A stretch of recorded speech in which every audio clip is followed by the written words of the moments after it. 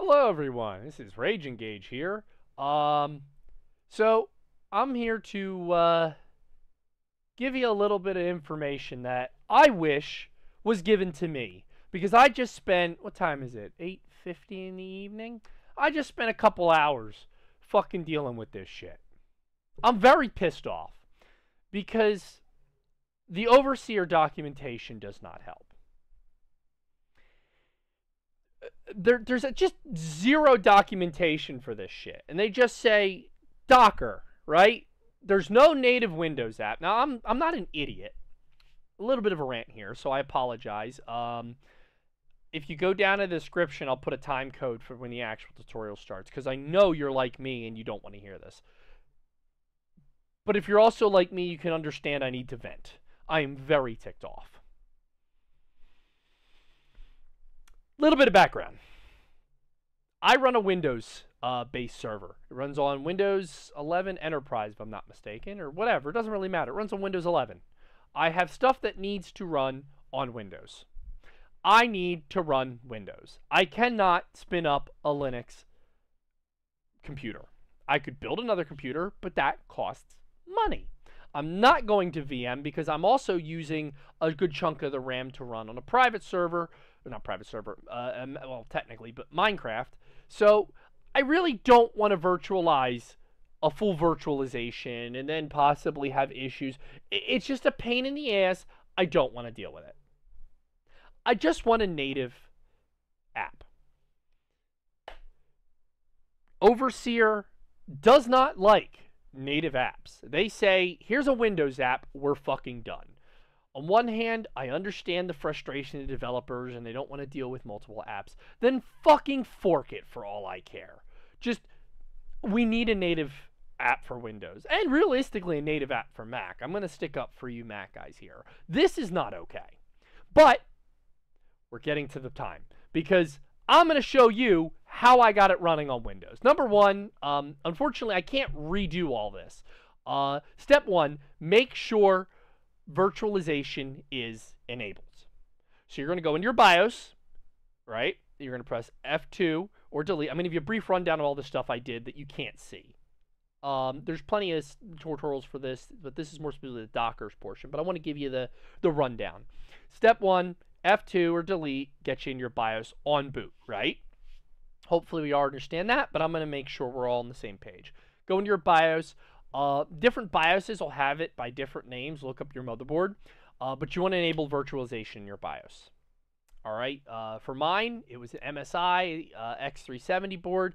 It's called SVM. It was a pain in the ass to find. I hate it. Then you got to go in, I believe, and enable Hyper-V and Windows features. So what you're going to do is you're going to hit Start, Windows Features, right? Easy. You're going to Hyper-V. You're going to enable that. You're going to have to restart your computer when you do that too. So you're going to restart your computer to enable virtualization and then Hyper-V. I don't know if you can do them out of order. I'd recommend staying with the order. So, great. You've got virtualization. Then you're going to go Google and you're going to find and download Docker Desktop, right? It's also going to require you to download what's called WSL, Windows something for Linux, subsystem for Linux. Relatively simple.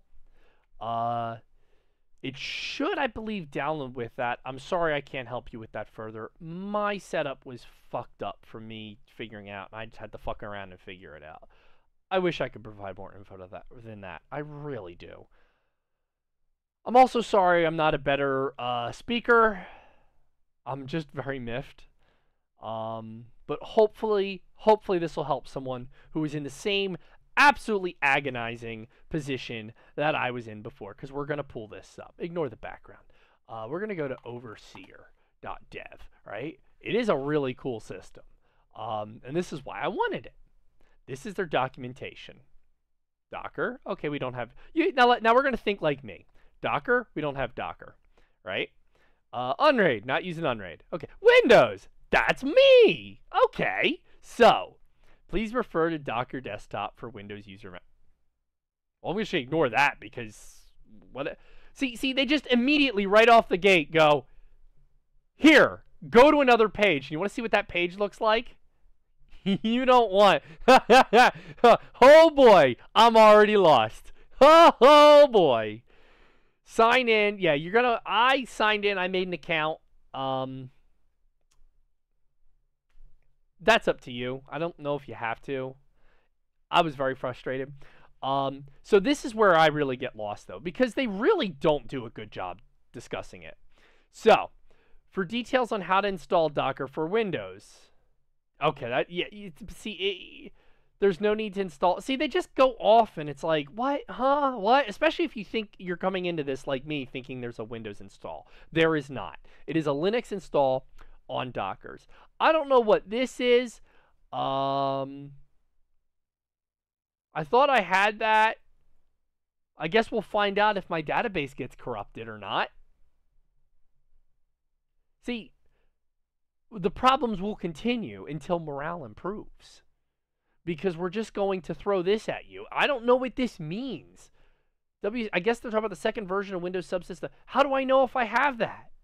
I don't know. I don't feel like fucking Googling it. So, whatever the time code is, here is the point you probably need. This is the short, succinct of it. How do you install this onto Docker Desktop? You've got everything else set up. If you didn't see that, you probably jumped ahead too far. I know you're frustrated. Go back and watch the video. It's a little long-winded. I tried to give it short and simple. You're probably going to have to look up other tutorials for some of the stuff, though. I'm very sorry. I know how it feels. Trust me. So, first, you're going to create a volume to store the configuration data. This is relatively easy. You're going to go into Docker Desktop, right? And you don't have to do this. This is stupid. Ignore that. Docker Desktop app. That's what we're doing. This may not be the recommended way, but if you just want it set up like I did, this is what you do. You're going to go into, hold on. You're going to go into volumes, right? And you see what I did? You're going to create a new one. You're just going to give it, and I would recommend sticking with their default name. I know you're like me. You probably want to customize it. You probably don't, fuck that shit. No, stick with default. Overseerr with 2 R's dash data, right? And hit create. And then it just sends you off into fucking space. Then create and start the Overseerr. So it's like, first, do this, this, this, and this, all right? Okay, cool. Then do everything else. Where am I supposed to put this? Real easy. You're going to copy all this. You're going to open up a command line administrator. If you want to know what this is, it's called Terminal app. It's in the Windows Store. It looks really cool. All you have to do, paste it in there. I can't hit enter because it'll fuck my shit up, but you can hit enter. Boom.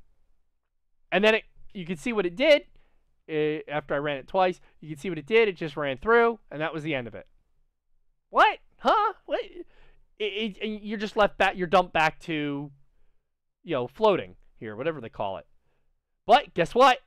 If you go into containers, there it is, and it's running. And the best part is, boom.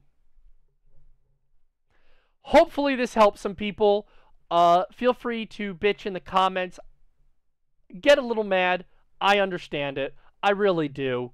I will respect the fact you are mad. I will try to respect your time as best I can, and I will try to answer any questions that I am able to answer. Overseerr, if you're watching this, just fucking make a Windows application, for fuck's sake. Just avoid this whole fucking headache. After I went on my rant on Reddit, I did it so you don't have to. I hope you guys have a better evening or day or whatever time it is. Get some sleep if it's 3 a.m. You really need it. Thank you.